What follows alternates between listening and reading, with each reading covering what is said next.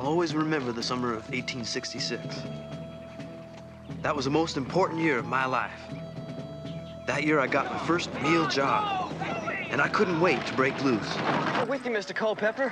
Why? Because I want to be a cowboy. Well, that's one hell of an ambition, boy. Yeah!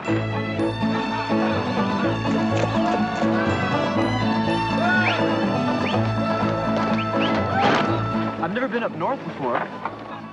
Where do we get to the desert? I met a lot of new folks that summer, and it changed my whole way of thinking. That's the old lady.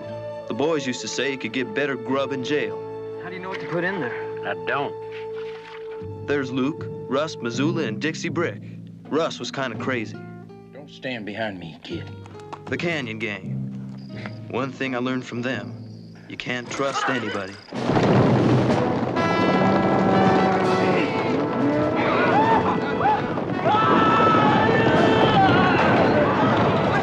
Mr. Culpepper, I'm sorry. I didn't mean nothing. You just cost me a good man, boy. Just drop your gun belts on the floor.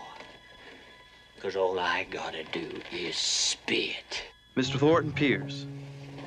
He owned all the land between here and Fort Lewis. Now get your horses and walk them out of town. Skid, boy! And you too, brother. Brother Nathaniel. He didn't fight, Get off my land.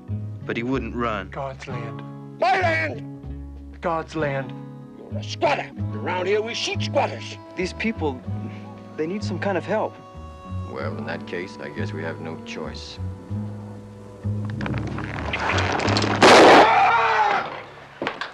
If he moves, kill him.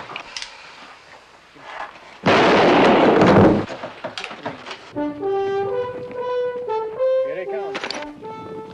I guess you can learn a lot on a cattle drive, if you live that long.